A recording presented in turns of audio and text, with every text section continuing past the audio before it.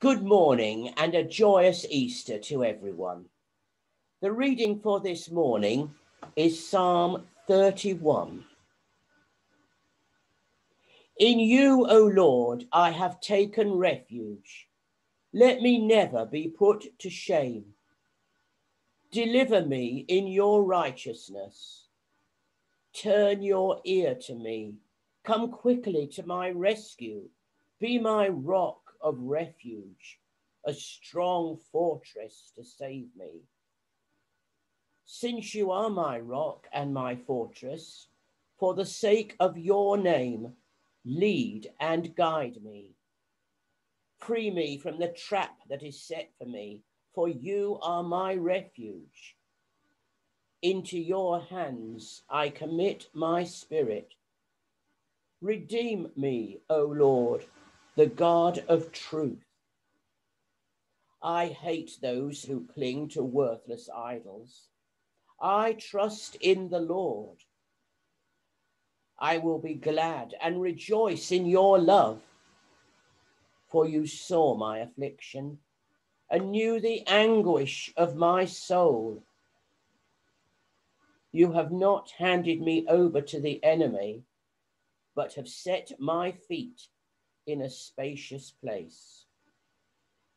Be merciful to me, O Lord, for I am in distress. My eyes grow weak with sorrow, my soul and my body with grief.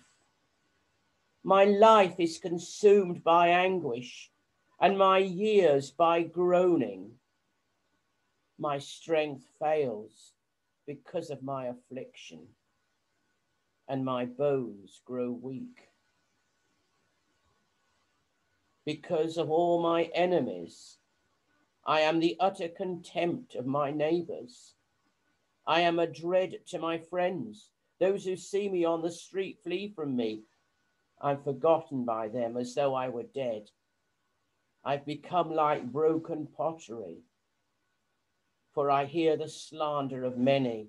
There is terror on every side. They conspire against me and plot to take my life. But I trust in you, O Lord. I say, you are my God. My times are in your hands. Deliver me from my enemies and from those who pursue me. Let your face shine on your servant. Save me in your unfailing love. Let me not be put to shame, O Lord, for I've cried out to you. But let the wicked be put to shame and lie silent in the grave.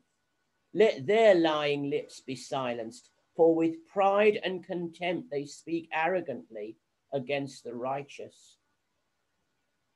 How great is your goodness, which you have stored up for those who fear you, which you bestow in the sight of people on those who take refuge in you.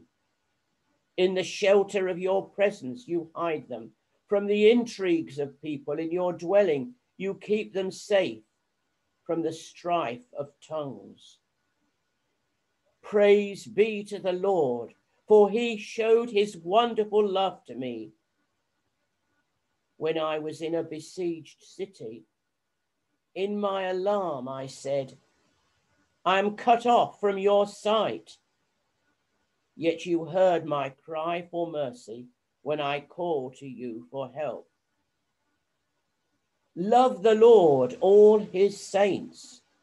The Lord preserves the faithful, but the proud he pays back in full. Be strong and take heart, all you who hope in the Lord. Amen.